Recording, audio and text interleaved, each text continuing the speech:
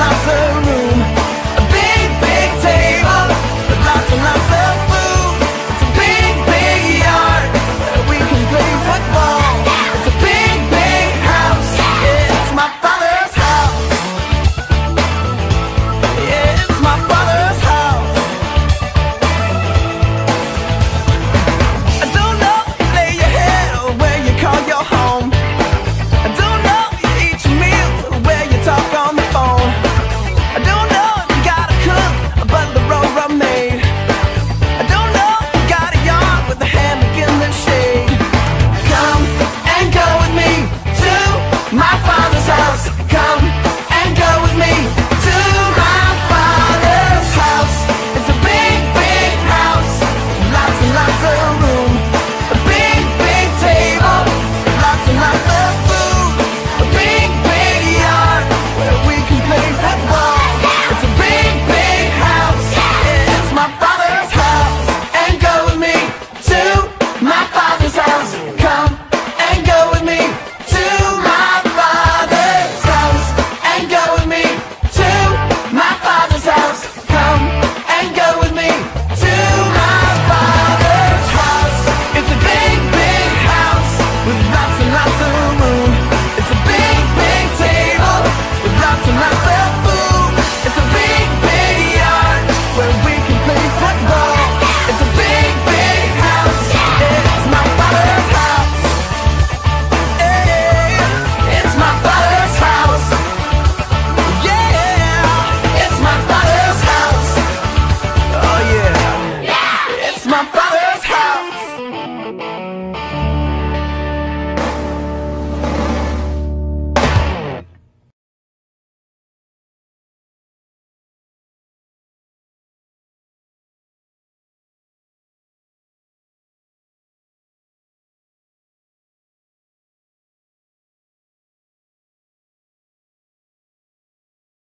You have your Bible and you want to follow along with me. All right, I'll tell you that I'm going to be in the book of Acts. Acts. Let's say the books of the Bible to Acts. Is Acts in the Old or New Testament? The New. Ready? Same with me. Matthew, Mark, Luke, John, Acts. So if you have your Bibles, we're in Acts. Chapter 11. 11. And if you need assistance, Miss Raylan and Mr. Stephen are here, or Chandler, if you want to help them as well. I know that you know how to find that in your Bible too. You can also help them with that. Raylan, we've got Daniel coming, okay? All right. So Acts chapter 11 is where we're going to be today, okay? And we're going to be talking about a little bit after what happened with Peter last week. Who remembers what we learned about Peter last week? You remember? I'll give you a hint. There was a bed sheet. Hey, Daniel. Come on in, friend. I'm so glad to see you. You look very nice today. Braun, do you remember? God sent another guy to find Peter, and Peter was on top of a building, and he saw a giant bed sheet holding a bunch of animals. That's right. And God told him to kill and eat all of them. And he said, I can't do that because they're unclean. And God taught him nothing is unclean. Wow. It taught him that nobody can share the gospel. You got it spot on. You could be the teacher. You and I could just switch places right now. Do it. He was spot on. What Braun said is exactly what we learned last week. How God sent someone named, that funny name, Cornelius. Cornelius. Say Cornelius. And Cornelius was sent by God to find Peter, and as Braun said, the bed sheet came down from heaven. It was full of animals, and he said to eat it, and he said, I can't because those are unclean, and because of the Jewish law, we're not supposed to eat those animals. We've only been told we can only eat certain animals. And God said, don't make unclean what I have made clean. And God was using that to show him that there are people that are all different. There's people of all kinds, just like there's animals of all kinds. But the gospel was for all people. And that's what we learned last week. Okay, yes, Brad? Also, before the sheet went away, it went up and down 3 times. It did, yes. It happened 3 times. Very good. So God had called Peter to tell everybody the good news about Jesus, no matter where they came from or who they were. And so Peter shared the gospel. Doug, I'm up here.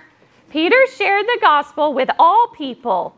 Jews, which were people that followed the Jewish laws, or Gentiles. Boys and girls, a Gentile was someone that did not follow all the Jewish laws.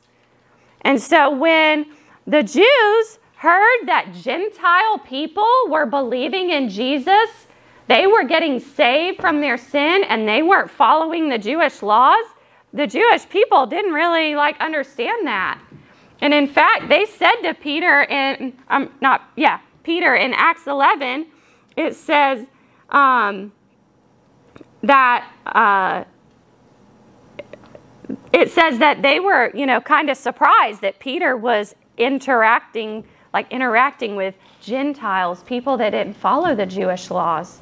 And they were getting saved. But remember that Peter learned the gospel is for all people. So he wasn't supposed to only preach to the Jewish people. He was supposed to preach to everybody. Yes. What verse is it? That was right at the beginning. But I'll tell you in a minute. I'm not going to read every single verse, but I'll tell you in just a minute when I do read something. But it'll be in Acts 11, okay? So before long, the apostles and other believers, they heard that Gentiles were believing in the good news, and they were surprised. So Peter told all the Jewish people, this is what I saw in my vision. And we just rehearsed that, remember, with the bed sheet and all the animals. And so Peter explained that the gospel is for what? All people. It's for everyone. And the believers, they were starting to understand this. The Jewish believers were starting to understand, okay, now we know why Peter was preaching to the Gentiles. And then the believers praised God. And they understood that Jesus didn't just come for Jewish people. Jesus came for Gentiles. He came for everyone.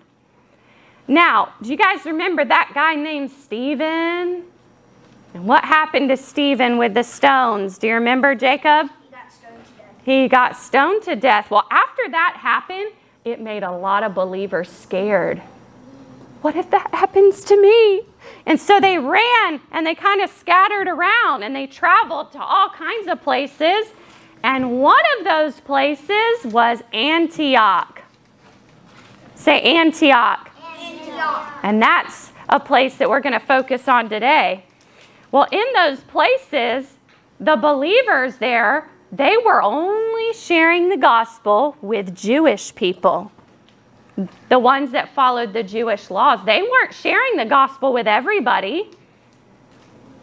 But there were some believers that were sharing the gospel with Jews and Gentiles. And a Gentile person, the Bible, will refer to them as Greek. Okay? Just different people, followed different, laws, had some differences in their religious beliefs, okay? And God was with them, and a large number of Gentiles were starting to believe and trust in Jesus as well. And so the church at Jerusalem heard about these new believers. They heard that there were people that were believing in Antioch, so they sent a missionary to go to Antioch. And who was it? Peter. Nope. Really? Well, Peter was already out. Yeah, Peter was already out sharing the gospel, but there were a lot other missionaries like Peter too. So Peter was out being a missionary, but the church that was in Jerusalem sent out somebody with the name that starts with the B. We said it at the beginning. It's in our word up today. Chandler? Barnabas. And Mr. Will, I have a picture of Barnabas there. And so Barnabas was a really good man, okay? So let's read about Barnabas. If you have your Bible, I'm going to read from Acts chapter 11, verse 22. All right, put your finger on the little 22. And remember that your version might be a little different than mine, okay? Because there are different versions and translations. Acts 11:22. The report of this came to the ears of the church in Jerusalem, and they sent Barnabas to Antioch. When he came and saw the grace of God, he was glad, and he exhorted them all to remain faithful to the Lord with steadfast purpose.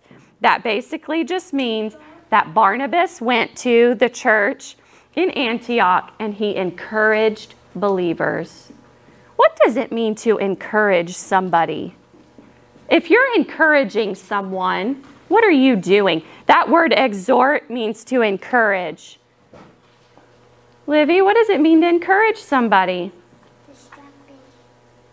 Distracting? Well, maybe you say things to them to try and help them to not focus on something maybe that's making them feel bad. So it could be that in a way. Bron? They encourage you to and make you more confident by saying nice things. Very about good. Something, and Yeah. if you do that encourages you. Yeah. Again, and try until you get it done. So it's a way to help build someone's confidence, lift them up by saying nice things to them. And Barnabas went there to encourage them and say, I know that being a believer can be hard. And there are people that are going to treat you differently. But he said to them to remain faithful to the Lord and to keep going and to not quit. And it says in verse 24, for he was a good man, full of the Holy Spirit and of faith. And many people were added to the Lord. If people are added to the Lord when the Bible says that, do you know what that means? Samantha? More people are becoming Christians. That's right. Good job. That's right, girl. That just means that more people were believing. So more and more people were trusting in Jesus. The more that the missionaries went out and told, the more people were learning. And Barnabas was one of those missionaries, and his focus was to share Jesus with people, but he also went to encourage believers. And boys and girls, if you are a believer, you can be someone that encourages other believers. Maybe you know of other kids at your school that are Christians too. And maybe they get picked on or they get teased because they're a Christian. You could encourage them because you're one too, and you could help them and say, hey, I know it's hard sometimes. But you can encourage them with a verse in the Bible. You can encourage them with a story from the Bible, maybe where another believer was being treated different, like Paul, or even Jesus himself was treated different because who he was. So you can encourage believers just like Barnabas did. So even though some people tried to stop it, the gospel was being spread. Not to Jews, but Gentiles as well. And the good news is for everybody. And God calls us to encourage others and help them to love God more and to grow to know God more. Well, after Barnabas was in Antioch, he went to a place called Tarsus. Say Tarsus. Tarsus. And I guess who he was looking for? Not Peter. Cornelius? Not Cornelius. It's somebody we talked about before you came, but you remember all the people we've talked about since you've been here.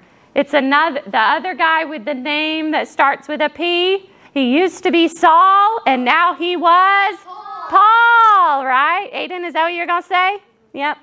He went looking for Paul, and he found him, and he brought Paul back to Antioch, and they stayed with the believers in Antioch for a whole year. And they were there to encourage them, and they were teaching a lot of people. And it's in the city or in the area of Antioch where the Bible calls people Christians for the first time. Prior to that, they were just called believers. But you don't see the word Christian in the Old Testament. You won't find it. Because Jesus had not yet come yet. And so in the word Christian is the word Christ. And so Christian was not a word used in the Bible until this part of, the New Testament. And so now a believer is called a Christian. And if you're here today and you would say, Miss Jenna, I'm a Christian. I believed in Jesus to forgive my sin, and I know that I'm going to go to heaven one day because Jesus has saved me. Then will you be someone that encourages other believers? Will you be an encouragement to people that maybe are Christians like you? And don't let other people try and stop you from sharing the good news. Because the Jews said, Gentiles can't believe. The gospel's not for them. And Peter told them, yes, it is. God showed me that in a vision. The gospel's for everybody. So you can encourage believers as you share God together with people. And you can spread the good news of Jesus with people that haven't heard. But if you don't know Jesus as your Savior, you have to accept the good news for yourself first. Remember that you and I have a problem called what? Sin. What is sin? Let's say it together. Sin is anything we think, say, or do that breaks God's laws or makes Him sad. And the Bible tells us in Romans 3:23, for all have sinned. That's you, that's me. Every boy, every girl, every mom, every dad, grandma, grandpa, everybody. And because of our sin, we don't deserve to go to heaven. We actually deserve punishment forever. We don't deserve a wonderful place that's perfect. We don't deserve to know God. But because God loved us so much, because He made us, and we're special to Him, He gave us His Son Jesus, who came down from heaven in the form of a baby, which we're going to be celebrating at Christmas. It'll be Jesus' birthday. We celebrate His birth. He's God the Son, and Jesus grew up, was perfect, never sinned. If Jesus could sin, He couldn't be God. And Jesus never sinned. He always did what's right, and He was doing what His Father wanted Him to do. And when Jesus was a man, He was nailed to a cross. He had nails in each hand and His feet. He wore a crown of thorns on His head, and He gave His blood. And the Bible says, without the giving of blood, there's no forgiveness. Jesus had to die so sin could be taken care of. He's the only one that could pay for our sin for us. After Jesus died, they buried Him. He was wrapped in cloth, laid in a tomb. He was in there 3 days. Count to 3. 1, 2, 3. On the third day, He came back to life. Jesus appeared to large groups of people, His disciples. They saw Him die on Friday, and then they saw Him alive on Sunday. And then Jesus spent some time on earth, and then He ascended back to heaven where He's living today. And He says in John 1:12, it says, but as many as received Him, to them He gave the right to become a child of God, to those who believe in His name. If you believe and trust that Jesus is the only one that can pay for your sin, you can become God's child. You don't leave your family on earth. You just have two. You have a heavenly family and an earthly family. And one day you can spend forever with God in heaven. And while you're living on the earth, you can have a friendship with God while you're here, and it will last in heaven. I know that there are some of you in this room that have already trusted Jesus, and you are a child of God. But maybe some of you in here are not. You don't think you've ever asked Jesus to forgive you or believe and trust in Him. That's a decision only you can make. I can't do it for you, but I can help you. So if you ever have questions about that, you can always come ask me. You can talk with your mom and dad, Pastor Matt and Pastor Justin. We can help you, Pastor Jace. So any of us can help you with that, okay? So I'm going to pray, and then we're going to move on to the next thing. Yeah, Lord, I thank You for this day. We thank You for the beautiful, cool air outside. You made the air. You made the sun that's shining. You made the jackets to keep us warm. God, we thank you so much for who you are as the creator and king of the universe. Thank you for your love that we sang about, that there's nothing that can separate us from your love. Even though we're sinners, you still love us. I pray, God, that you would help us to be like Barnabas, that we would encourage other believers that we know, and that you would help us to spread the message of Jesus to everybody, no matter who they are, where they come from, what they've done. Thank you for this reminder today. We pray for the boys and girls that aren't with us today and volunteers. We pray you'd bring them back together with us next week. And Lord, we just ask your blessing over the rest of our time we have together and this day. In your name I pray. Amen.